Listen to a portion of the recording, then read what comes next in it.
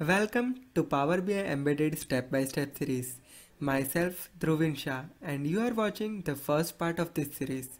If you have visited my channel for the first time, then hit the subscribe button and press the bell icon to never miss any updates from my channel. So now, let's get started. During this first video, we are going to cover the following topics. The first topic that I am going to cover is overview of Power BI Embedded. Then we are going to discuss about the different out-of-the-box ways to implement this Power BI Embedded functionality. And last, we will talk about the real-life use cases and scenario.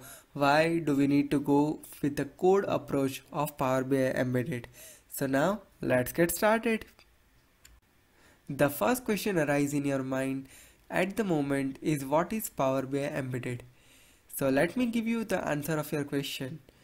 The Power BI Embedded provides us a flexibility to embed your rich Power BI dashboard and report to any third-party custom application or a SaaS application. Now, if you are a developer, then definitely this question arises in your mind, then how? How we can embed our Power BI dashboard or a report into third-party application securely. So let me give you the answer of your question. Microsoft actually provide different kind of SDK in order to embed your Power BI report or a dashboard securely within the third-party application. Here are the two examples of those SDK. The first SDK that is provided by Microsoft is Power BI SDK for ASP.NET, and second one is Power BI SDK for JavaScript and AngularJS. So we are going to cover both of these SDK during this entire video series. Before we proceed with the coding approach of Power BI Embedded, let me show you some out-of-the-box ways to embed your Power BI report into third-party applications without writing a single way of code. Let's talk about its advantages and disadvantages of each of the method. The first out-of-the-box option is Publish to Web. So let's log in into Power BI service and check out this function. Here is my Power BI service account. It is my report, and now I want to integrate this report into third-party application. So to check the Publish to Web option, go to the File menu and click on the Publish to Web option. So here you can see a prompt message that if you enable this option and publish your report to the web, it can be anonymously accessible by anyone from the internet. So basically, this is not a secure way to embed this report into any third-party application, because this option doesn't ask for any authentication. So basically, anyone from the internet can access your report. So if you belong to any finance, any healthcare organization, then definitely you can't choose this option to publish your report to the web. Alright, so this was the first option. The second out-of-the-box option is embed Power BI report securely into third-party application. So now let's check out this feature. Go to the File menu, and here you have an option to securely embed the report into website or portal. Now this feature doesn't require any coding skill. If your requirement is something like you just need to embed this report to your any third-party application or a SaaS application, then this one is a best option for you. Here it basically provide a secure embed code in form of iframe or maybe in form of URL. So basically, if you just add this iframe code into your HTML page, then it will embed this report into your third-party application. But here there is one limitation, like whenever user want to see this report in the browser for the first time, they must have to log in into using their Power BI Pro account. Otherwise they can't able to see this report. So this was the second option. Now the third option is securely embed this report into SharePoint Online. The third option is useful for those users who are using the SharePoint as their backend. So actually go to the file menu, and here you can see the option to embed the report into SharePoint Online.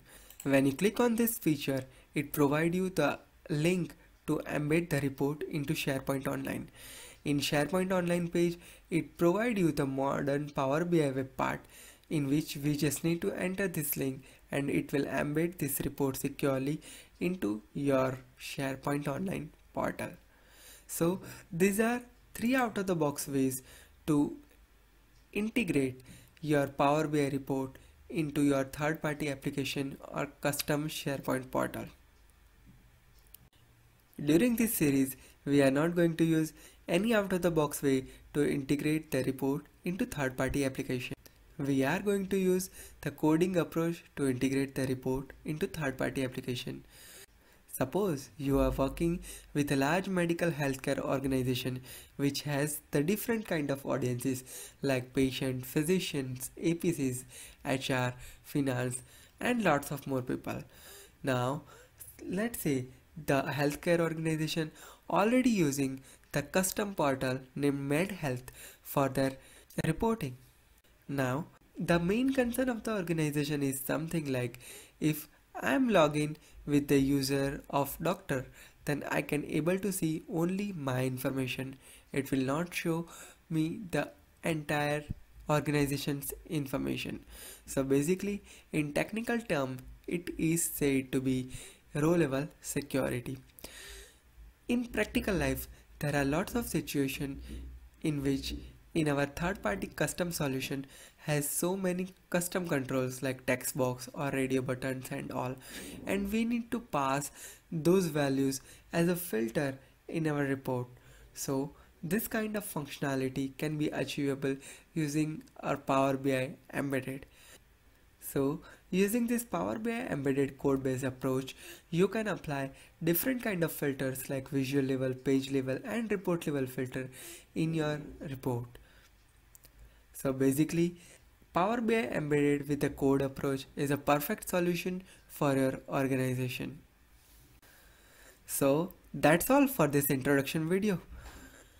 In next video, we are going to cover about the overview of common steps that needed to be performed to embed the Power BI report in third-party application using apps on data concept.